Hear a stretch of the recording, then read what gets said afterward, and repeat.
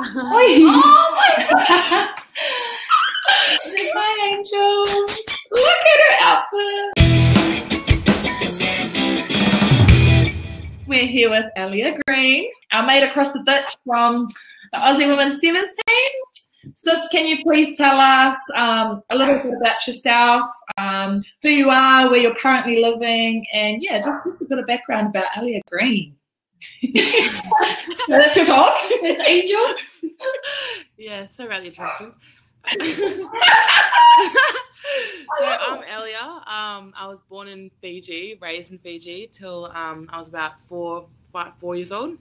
And then my parents brought us over to Australia. So that's kind of where it all started. Now I'm living in Lane Cove, which is like North Sydney area. And yeah, we're based in Moore Park, which is kind of close to the city in New South Wales, Sydney. So yeah, that's kind of where I'm located, where I came from. Yeah, we want to know about your upbringing and a little bit about your athletics background. Tell us more. How you get so fast? Well, it all started learning how to run away fast enough from my mum, you know, from the hidings. So it always started. There's no secret about it. Yeah, but basically I found my love for running when I was about 5 years old, when I did my first ever athletics carnival.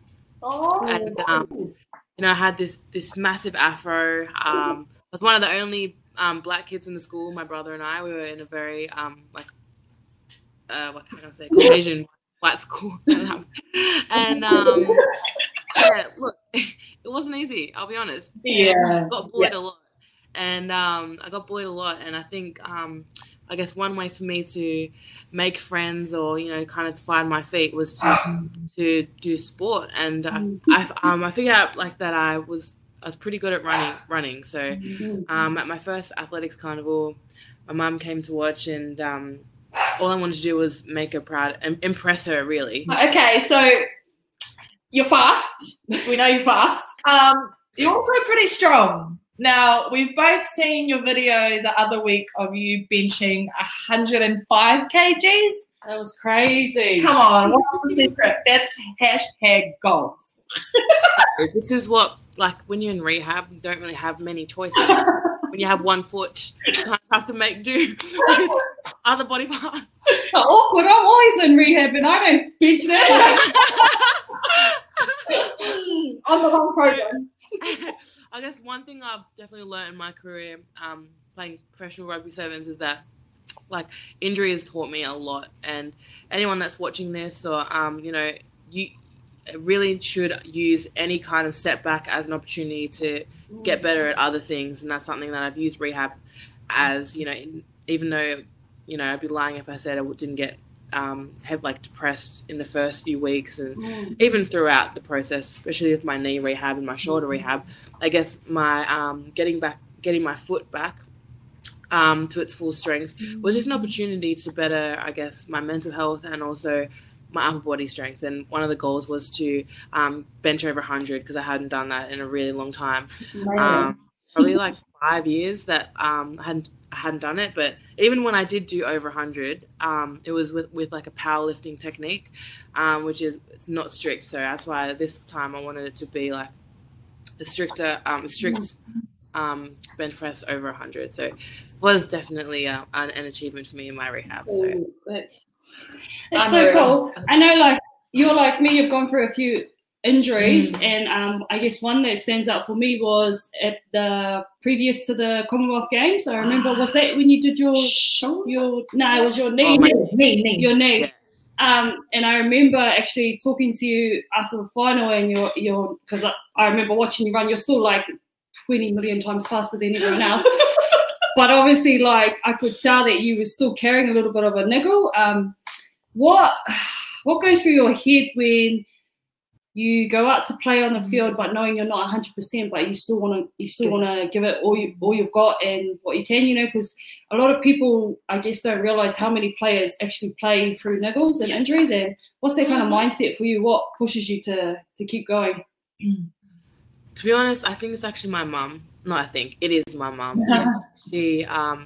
She, bless her, she passed away 2 years ago now, and she was the strongest woman I knew.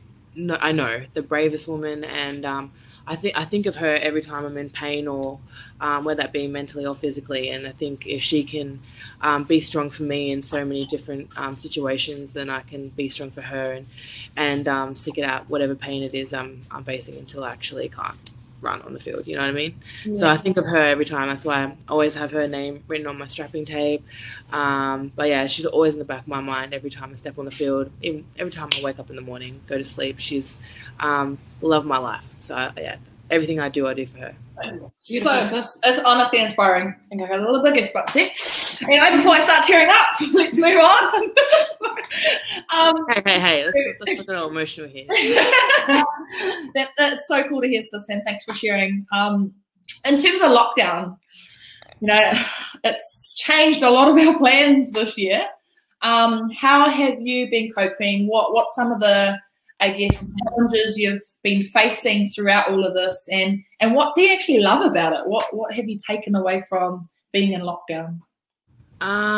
Well, it's definitely slowed down the world, that's for sure, and slowed down, my life, which has been, I think it's been a really good thing. Like, first of all, I got injured at the beginning in Sydney Sevens, as you guys might know, so like, that was going to be a setback for me. So having this time to recover, it hasn't really changed my training patterns because rehab still had to train. So haven't been limited in that. I've still been able to go to work, and, being medical rehab, I was able to use the training facilities. So it's actually just given me time to work on that, and, just to do things that I love at home, like knitting. Not joking.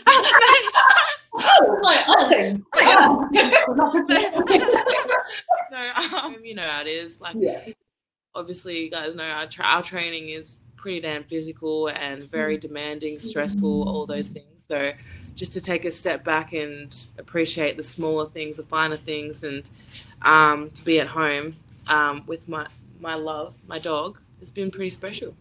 Cool. What are some of your hobbies? Yeah, outside of rugby. Yeah, outside of rugby.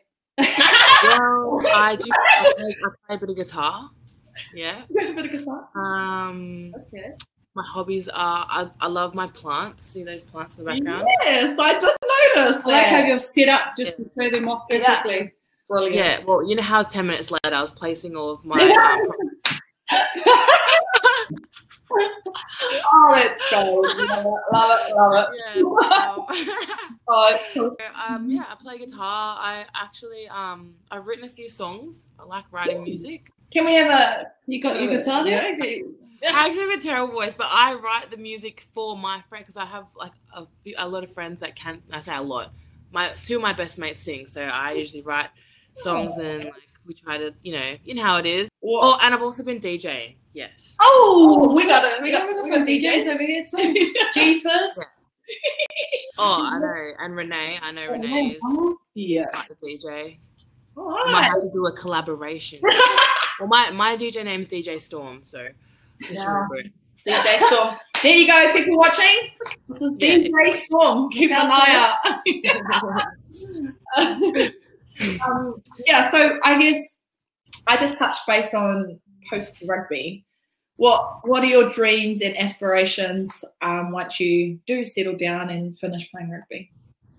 So one of my goals post rugby is to work for the UN, United Nations. I've been doing a bit of work with them for the past 2-3 years with UN Women. But I guess since I was about 17, 18, I wanted to work for the UN as a nurse or as a peacekeeper. So I did nursing after high school and before I was playing rugby. And I guess, my passion lies in that kind of category. Maybe not. I don't know if I'll continue nursing again, but definitely working with the UN is something that I've been wanting to do for a long time. So yeah. All around over here. Sweet. What do you two want to do? I'm interested to know. Mate, this is your interview. Oh, I want to hear about you two. Oh, actually, you want to tell me about your new thing that you're doing next? Oh, okay.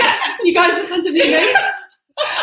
Nah, I've just kind of looked in. Well, I'm just signing up to do a youth worker course, so I'm real passionate about That is awesome. and helping them, and just in whatever areas I can. Yeah, that's awesome. So just along those lines, thanks, Stacey. You're welcome.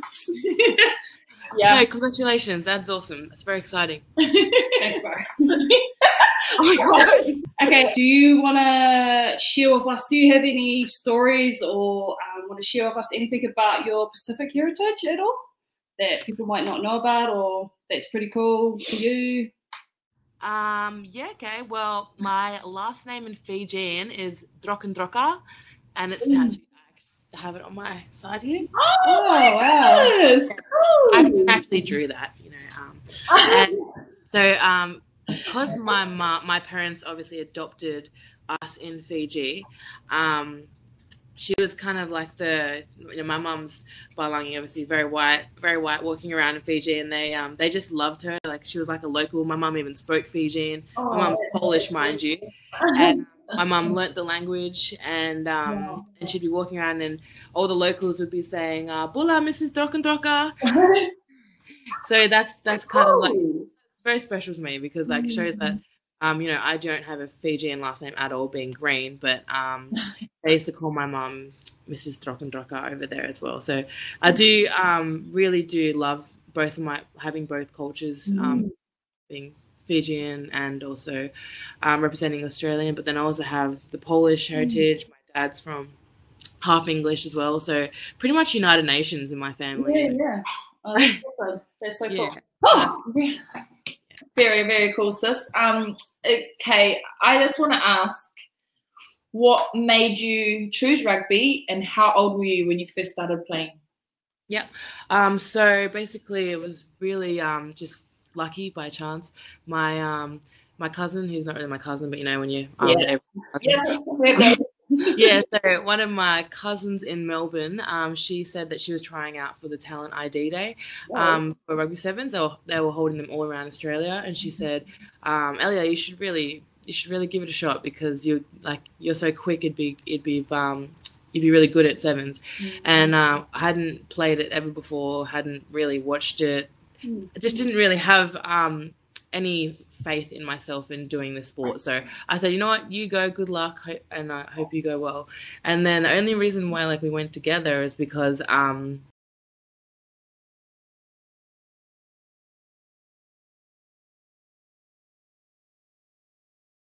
didn't have boots, didn't know what I was doing.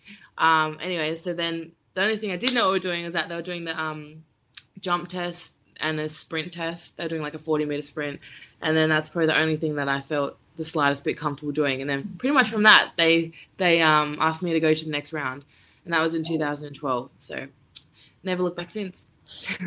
Years in the game. 8 years fast forward, one of the best bloody players in the world. I reckon. Hey, you two can't bloody talk. Now this is useless. All right, now that we're into rugby mode. Yeah.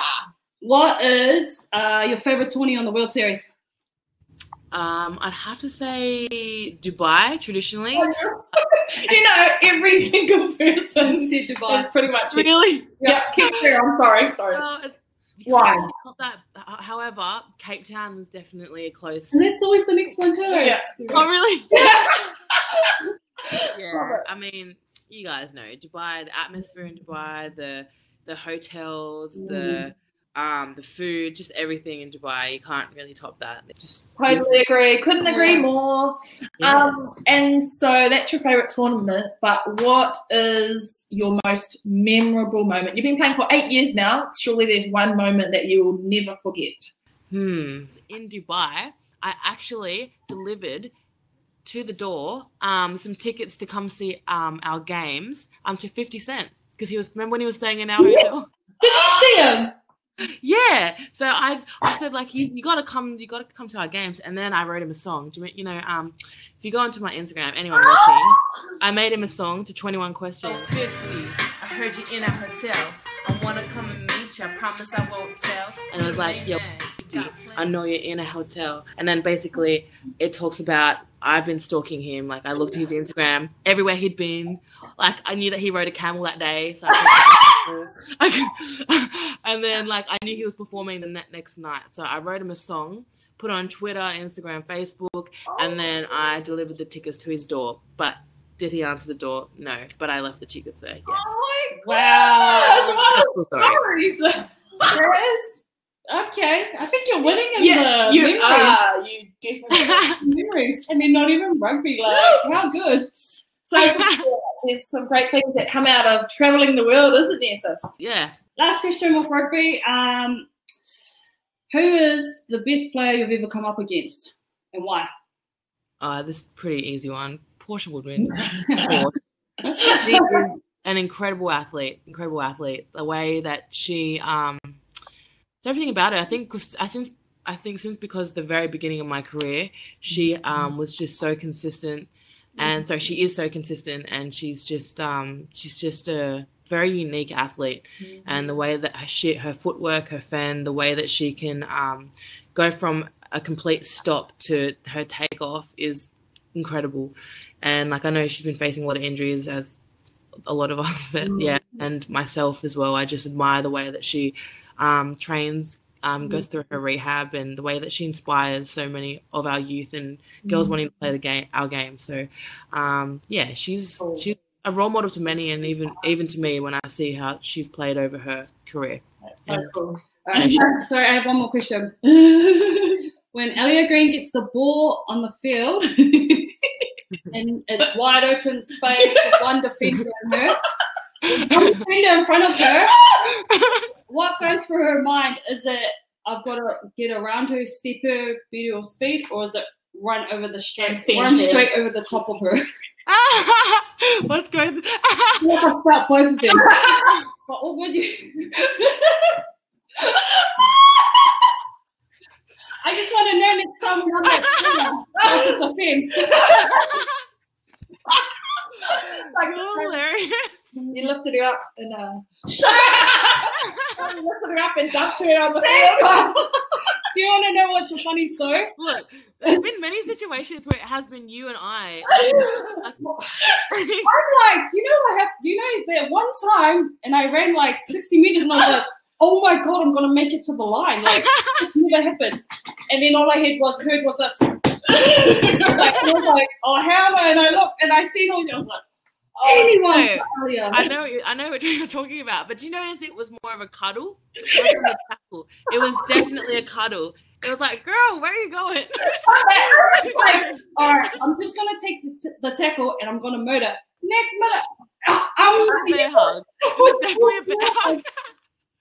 So let's not get that wrong, okay? I got so much shit from my family after that. Oh my gosh. They were like, yeah, you nearly scored, eh? I was just like, oh, and my brothers, just send me the shot of it. That's all they did, the video clip of it. I was like, mean love. Yeah. Shot them. So good. Okay. Now we're moving on to my favourite part of the interview. This is the fun part. We've got 7 questions, and they're all about your teammates. You're really throwing me under a bus. No, you're throwing them under the bus. We've had some pretty good answers from the other team, and we've learnt a lot. So don't be shy.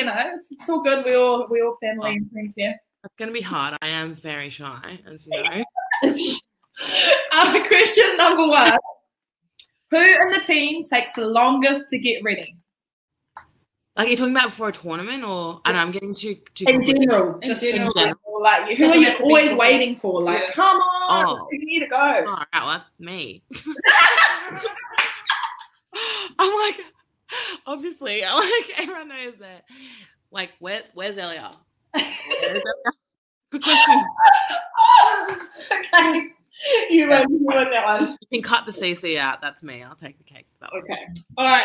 Next one. Who's the best roomie and why? Look, probably me, because I always have food. I always have snacks. I'm out.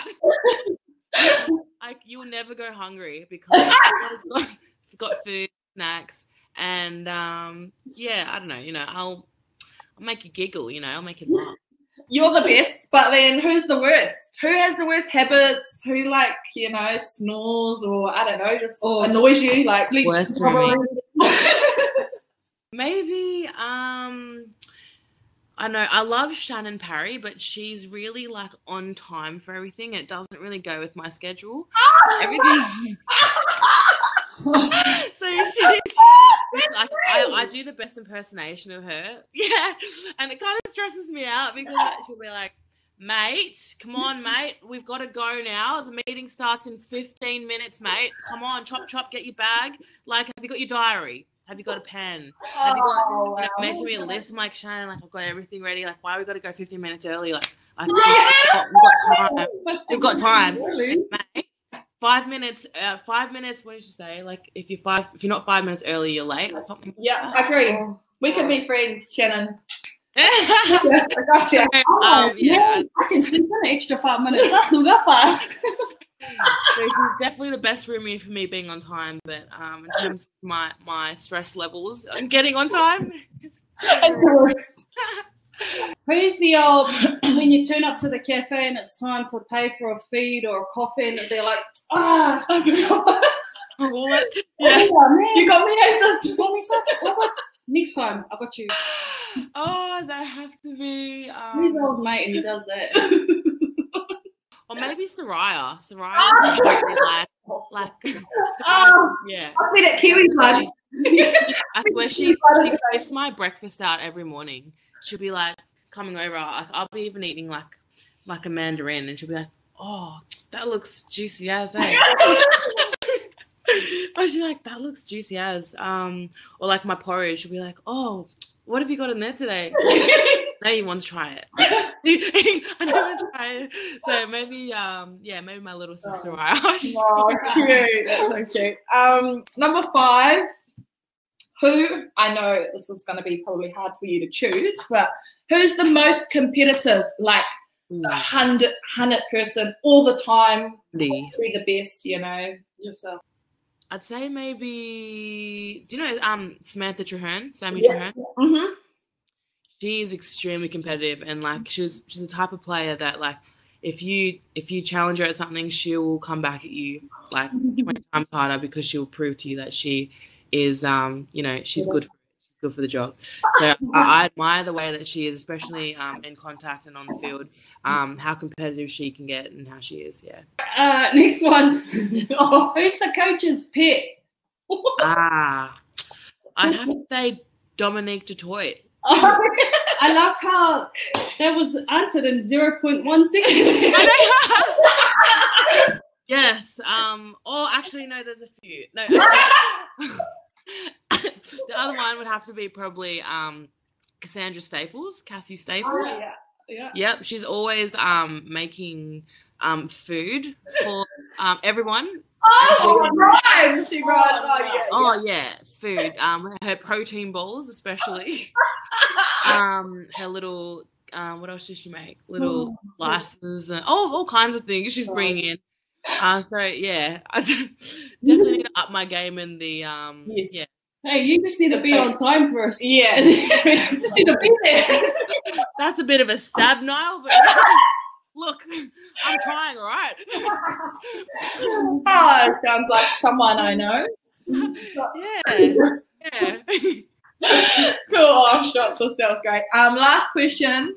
Tell us something interesting or facts about some of your teammates that no one knows. So it could be a hidden talent. It could be something they've achieved over the past few years. Anything that kind of stands out with some of your teammates. What else? I see what you two are up to. This is some kind of FBI investigation. Yeah, like what else? Who's showing this live to everyone. I want to know more. You log out and be like, yep, I think we got it, sis. All right. Okay. Some random facts about. Okay. All right. maybe about Shani Williams. So she's a mechanic also by trade, outside of rugby. And she's also like one of the most, how can I say, spiritually intelligent and like just kind-hearted people I know. Like she's very I love her connection to her spirituality and just how what's the word, connected she is with herself. You know, she's someone that definitely likes to spend a lot of time on her own and to herself. And that's something like I try to work on that I'm not good at. Like Neither.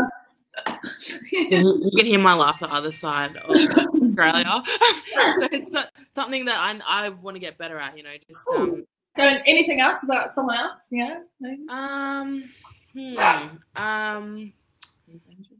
Cassie's single. She's currently looking for a partner. So anyone watching that's looking for a We'll put her hand up.